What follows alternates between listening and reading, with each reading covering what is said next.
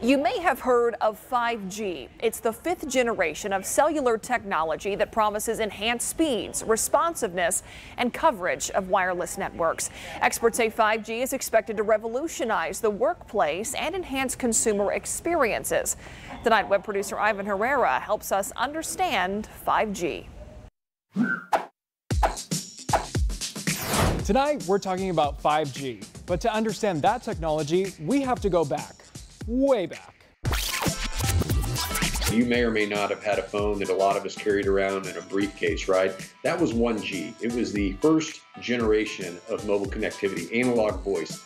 2G was digital voice. It was simple data that we were being able to push. The beginning of the text message, if you will. It's a platform that like the old Blackberries ran off of. And then there was 3G, which is where we saw the entrance of the iPhone and we were actually able to surf the web on our phones. When we really started to see speeds ramp up is with 4G, which was a faster mobile broadband. And we started to see companies like Uber and Lyft become a reality with this new technology. But what about 5G, and how is it going to change the mobile landscape? When the 5G network is deployed, we're going to see the capacity for all of that data improve so that latency will be a thing of the past. Reliability will be a thing of the past. Latency is basically the response time it takes for a request to travel from the sender to the receiver and for the receiver to process that request. So think of it with 3G, the latencies were about 60 thousandths of a second, 60 milliseconds. 4G was about 50 milliseconds. With 5G, it's going to be less than 1 millisecond. Wow, that's crazy fast. But what exactly will we be able to do with this technology? Autonomous vehicles are expected to be the data giant of the future. How much they will process at any given moment to be sure that they're operating safely on our roads will be important. And 5G is going to be an important backbone to make that happen. That includes things like drone deliveries, things of the future that we're just now starting to see come to market.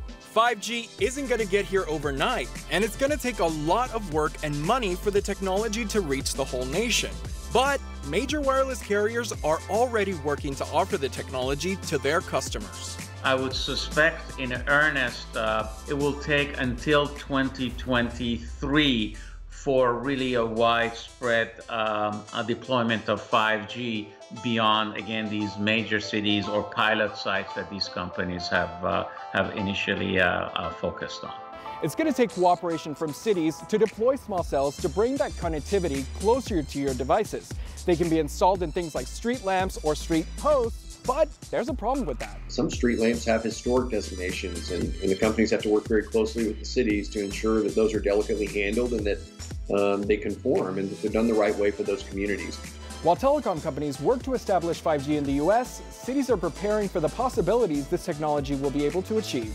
In Texas, we hear a lot of our cities talk about being smart cities. I'm sure you guys hear the same thing in San Antonio.